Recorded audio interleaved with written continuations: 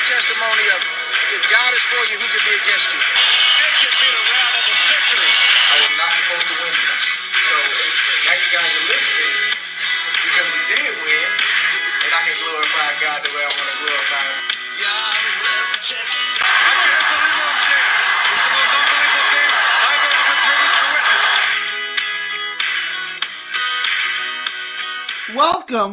Welcome to another episode of 3D Boxing Podcast. It is good to be back. It's good to be back. We're going to get into the Stephen Fulton win, the majority decision, the win over Brandon Figueroa on Saturday night in Las Vegas. A great fight. Before we do that, please share, like, and subscribe. 3D Boxing blog. It's all on all social media. Please follow us. Please like, share, and subscribe to the show. Also, please subscribe to the other channel, Texas Boxing Scene, on YouTube. All proceeds go to Autism Research and Recovery. I'm going to have some exciting content uploaded there. More content in that website and the YouTube page the next couple of days. But please share, like, and subscribe. Please find us on all forms of social media.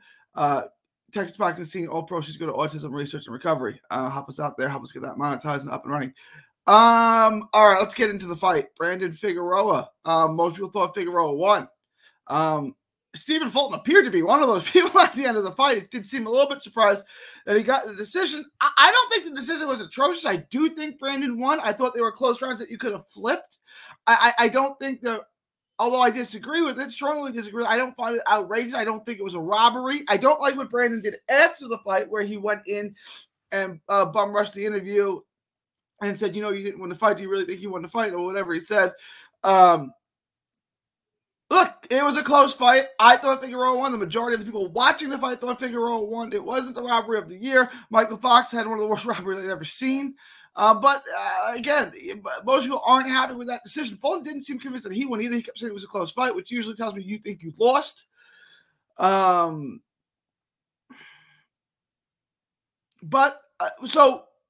Fulton, what I do like what Fulton did was Fulton offered a rematch on the spot, and he doubled down on that on social media. He wants to give Figueroa a rematch. It was a great fight. Let's do it again. And I give Fulton full credit for that. He does have the belts. They are technically his. They are in reality his belts. He did win them. Although most people felt that he lost, they should be Figueroa's. But he did the right thing. He manned up and offered a rematch. Figueroa kind of him and hawed at it, saying he might move up to 26.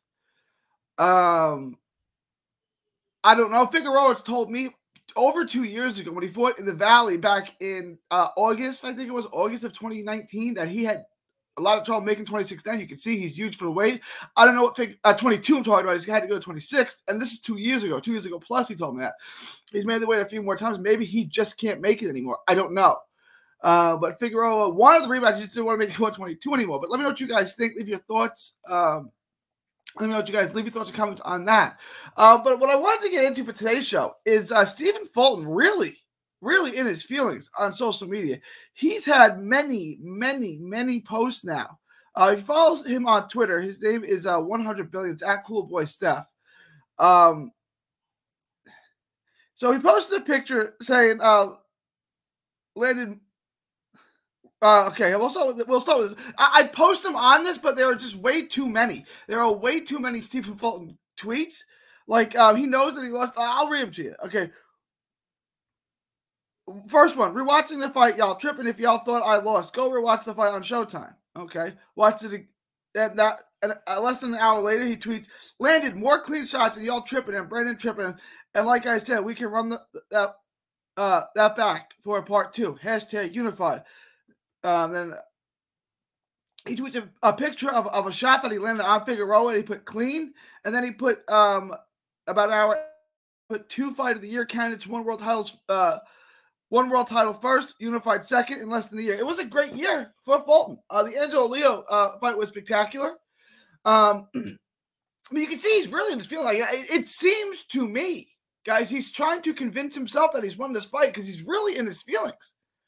Because no one really thinks he won.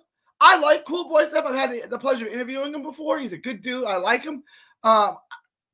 It seems to me he thinks he lost the fight. That's what my impression is from these tweets. When you have to justify your win that bad because no one thinks you won, and then you keep telling everyone you won. I think it's trying to convince yourself. He didn't seem like he won the fight after the fight. He seemed a little bit surprised when he got the decision. And now he's on social media I read the tweets one after another, trying to justify this win, trying to talk to the skeptics. The skeptics, again, I was not outraged by the decision. Look, he landed clean shots from the outside. All of Figueroa's effective work was from the inside, in that kind of beautiful, ugly style that Figueroa has, which is swarming, and he's so long, he just has his head in his chest, he can hit you from anywhere, right? That was all done on the inside. You can kind of cover up your work, but the judges don't really appreciate it, right? And this has happened to Sean Porter, I feel, in the past.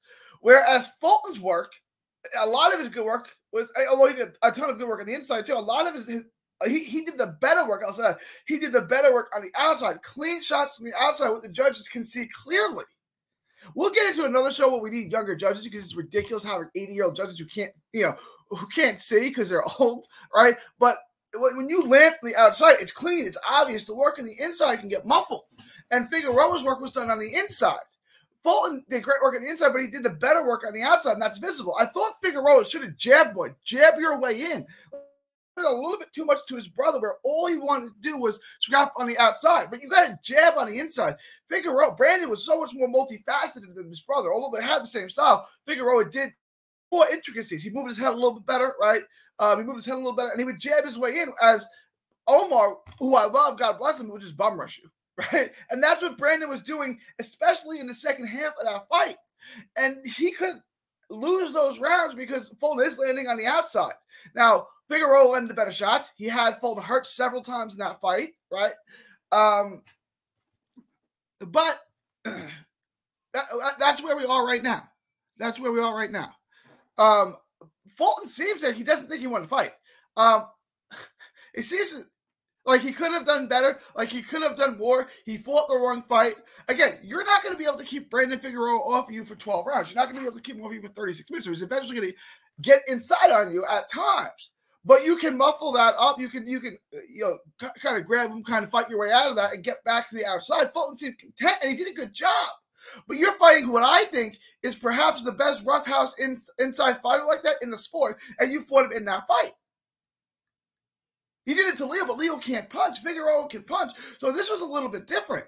I do think both guys could fight better. So I would love to see a rematch. The only question is, can Brandon keep making this fight? I've been saying for years now, I think Brandon's future is at 126. I think he's fighting in the wrong division. But, let me know what you guys think. Leave your thoughts, comments below. Let me know what you guys think. Do you think Fulton's in his feelings? Do you think Fulton's trying to convince himself he won like I did? Let me know what you guys think. Leave your thoughts, comments below. Please like and subscribe, share 3D Boxing blog, and all forms of social media. Also, please subscribe to the other channel, Texas Boxing Scene on YouTube. All proceeds go to autism research and recovery to help us get that monetized. It is November 29th, 2021. Ivan Calderon is still out in the Boxing Hall of Fame. Let's make that change. Let's get the Iron Boy in. From Texas to the world, thank you, and God bless. Don't miss a tweet, post, story, or video. 3D Boxing is on Twitter, Instagram, and Facebook. Hit the subscribe button now to stay inside the ring.